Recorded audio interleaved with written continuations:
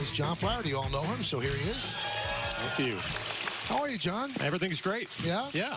So Aaron Boone said, the other day at the Munson dinner, this team is pretty much the team that we're going to have, barring any unforeseen acquisition, and we think that this could challenge for a championship. Do you think it's that good? I agree. Yeah, I mean, if you think about what Brian Cashman did this winter, bringing in Paxton and bringing back Happ, the rotation is in good shape. The bullpen's unbelievable with Britton coming back and Ottavino.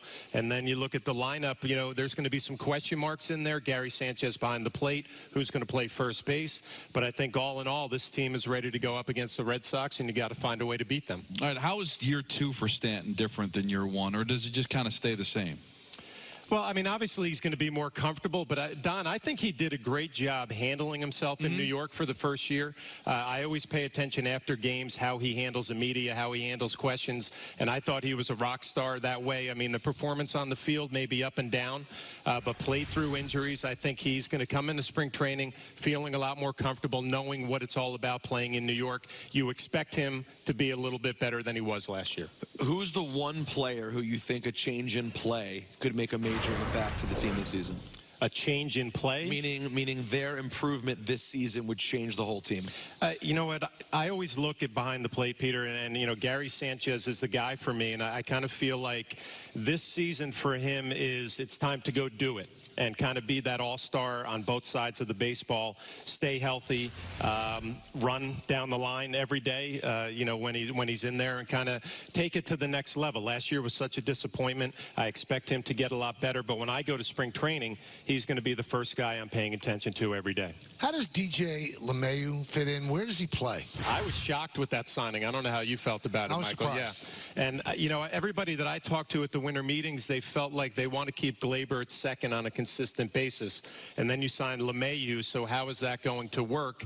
And the Yankees also talk about playing third base, playing first base, like it's going to be that easy for him. I don't see that being that easy to be a utility guy who's going to find 4 at-bats every night all around the infield. So Aaron Boone's going to have a lot of decisions to make, not only with his infield, but with some of the outfield guys in the rotation. Yeah, because I guess the analytics, Michael, right, they don't want you to play 162, right? So if there's going to be 25 days off for the entire infield, that still doesn't give you 500 at-bats. Right.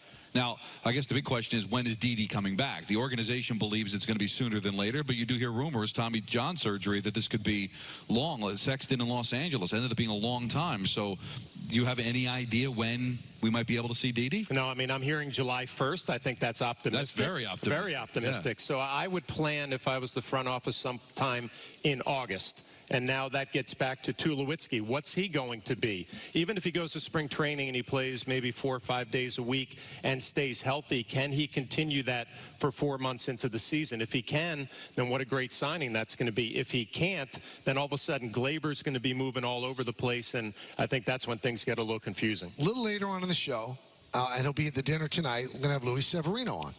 And in the first half of the season, he was about as good as any pitcher in baseball, including Chris Sale, anybody you want to mention.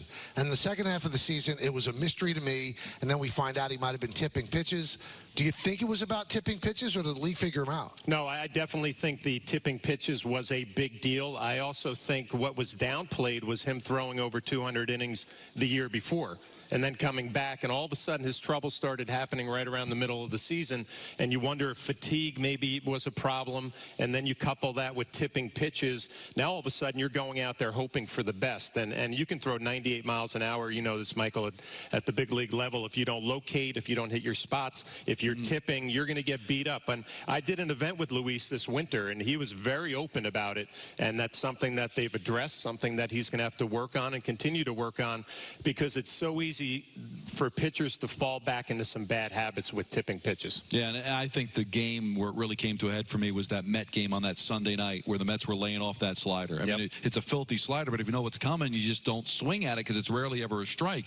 What are some of the things you think batters pick up on to see that that's coming? Well, we did a hot stove show this winter, Don, on really detailing what he was doing, and he would actually look towards third base when he was throwing a fastball or a slider. I don't remember which one it was, but it was so blatant when you saw it on video and you were looking for it that you could see it clear as day. He was also doing something with his glove, high or low, which was always something when I was playing. Kirk Gibson was a master at picking up pitchers who were tipping. It would always be fanning the glove or going high and low depending on coming out of the stretch or the windup.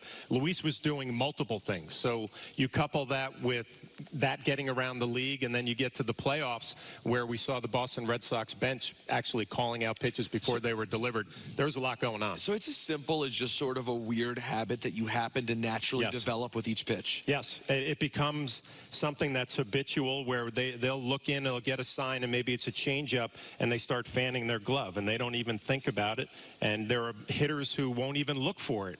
But if somebody picks it up, it starts spreading around the league, and it's something you have to figure out. In all the times that you played, John, who's the best guy, teammate or coach that was a sign stealer from the bench? It was Kirk Gibson and Mickey Tettleton in Detroit. Right. And they would tell me, and I was a young kid at 26 years old, first time playing every day, and they would say by the third inning we were going to have every pitch this guy is throwing. And they would do it for everybody. They would do it for everybody, and they would be locked in from the first. And they made a living as an older player where they might get beat with a fastball, but when they know it's coming, they can cheat a little bit, take care of it. And Kirk Gibson would also set up left-handed relief pitchers when he would know when that breaking ball was coming, would swing wildly at the first one, baiting him into throwing it again, and then he would set him up and drill it. Now, did you have pitchers that tipped and you had to try to work them through it? We did, but my problem is I'm thinking about game plan, I'm thinking about runners on base, so I can't really pay attention to who's tipping and trying to pick something up on it. Wade Boggs in Tampa Bay would go to the bullpen when pitchers would throw their side session and would be locking in trying to pick something up on it. Now with all the video, you would expect that this would be something that would be easy to pick up on. Now, not to play pop psychologist, but I would just think, because it's just like having a tick like in human nature. We all do some things that, you know, whether it's OCD like you with the pen. Right.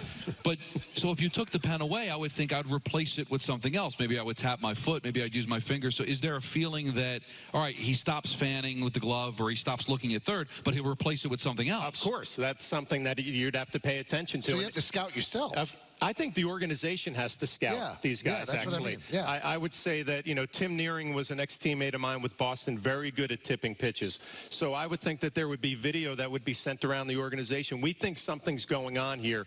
Watch this, see if you can find something so we can take care of it with our player. We're talking with John Flaherty of the Yes Network here on the Michael Kay Show. You played baseball for a long time. You've been an announcer for a long time. The fact that it's February 8th and Bryce Harper and Manny Machado are unsigned, does that stun you? Oh, I'm shocked, of course. Yeah, and I think back to my days as a player. If you weren't signed by Christmas and New Year's, you start panicking. Right. And you start panicking. You have a family to think about. Where are my kids going to be? You know, where do I set up shop? And it becomes a full-blown panic. I couldn't even imagine getting into February. And, you know, these two players are going to get nice deals. They're going to end up in a good spot. But it's got to be stressful for those other guys out on the market who are 31, 32 years old. And you're looking at the reality that you might not have a job in a couple of weeks, and your career could be over. I was talking to a guy the other day. I was talking to an agent, and he said, there's no collusion. He said they finally just figured it out. He said, if you look at WAR historically, he said WAR has a precipitous drop after the age of 32. He said they finally figured it out. How do you legislate against smart? I totally agree. And the 1 year that I could have been a free agent, well, it was after this contract. I was 31 years old. Right. And I think back now, if I was a free agent at this time, 31, I'd have trouble finding a job. And I ended up signing a 3-year deal on my past performance the year before. Which they never do. Which they are not doing anymore. And they've smartened up. And I also think there's some things with the CBA maybe that the union didn't do such a great job in signing this agreement that is keeping some of the spending down. So there's a combination there that these free agents are in a tough spot. And I'm just wondering, not that any of the fans are going to feel bad for him, but is Scott Boras becoming a dinosaur? Is he almost obsolete? Remember, he was the one that would send organizations like spiral notebooks full of information that they already have now. So I'm just wondering, are all those types of agents now becoming obsolete? Yeah, he would sell his player to an organization. This is why you need my guy. And you're right, Don. I think those days are over. And I think it's getting to the point, and it probably has to get to this point, that middle-of-the-road free agent better take a job to get service time and pension time more than the millions of dollars that he was hoping for to try to get to that 10-year being a full-time pension player. I got to tell you, John, I've known you a long time. That's one of the most beautiful shirts Really you've ever nice. worn. It's gorgeous. It was a great Christmas gift that I broke out just for the show. It's tremendous. Really is. You know, I can't even talk right now. Everybody's laughing. No, but it's a great joke. It's not a joke. I never get these compliments when we're in the booth together in mid-August either. And listen, by the way. Nice shirt is another way of saying nice body too. Oh, because that makes it work. Wow, now I'm going to start blushing. Yeah. Now you should feel awkward. John, good to see you. I'll see you Great at the dinner, to see you right? guys. Yeah, look All forward to it. That's John Flaherty, everybody.